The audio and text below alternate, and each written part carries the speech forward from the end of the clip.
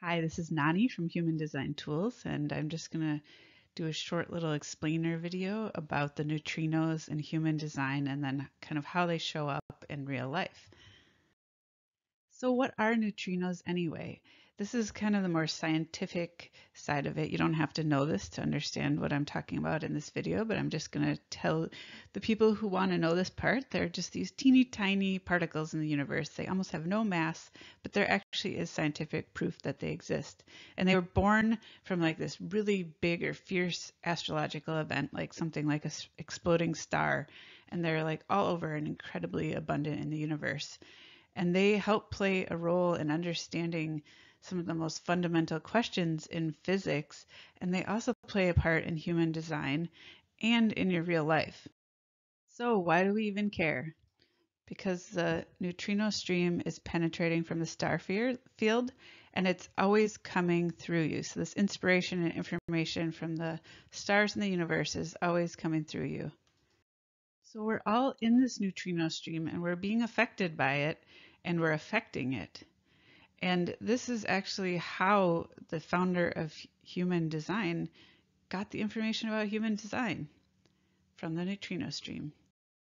So I'm, of course, not a scientist, but I learned about these, and this is how I understand the neutrinos to work in real life and with human design. So when you're standing, these neutrinos are everywhere, and this neutrino stream is sending in information and inspiration from the energy and the stars, these star particles, to all of us, and they come in through our crown, and then it's like you're plugged into this neutrino stream. And then when you're lying down, it's almost like you can unplug from your crown. That direct stream, that direct flow of energy right into your crown becomes unplugged. It becomes deactivated in a sense. Because imagine if you were sleeping and you were being inspired all night. Of course, the neutrinos are still around us, but it's not just this like direct plug-in to the stream. It affects all of us, but in particular, when you have a defined head center and ajna center, you're constantly streaming in this inspiration. I only bring this up because I have a tip, and this is just for those of you who have a defined head and a defined ajna. And if you have a defined head, you'll automatically have a defined ajna. So I could basically just tell you, if you have a defined head, listen to this. So that head center is colored in on your chart. You will likely meditate easier if you are lying down. And I know that we are told not to lie down when we meditate. And that is true for the majority of the population, but there's 1/8 of the population that have a defined head center.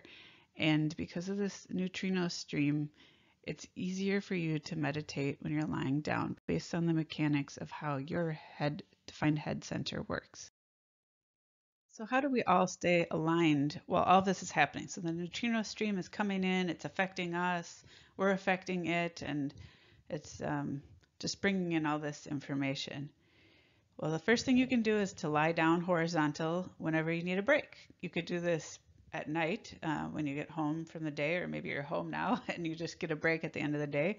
But you can even do it during the middle of the day, and it's easy to lie down in many different places. So you could just do that to take a break.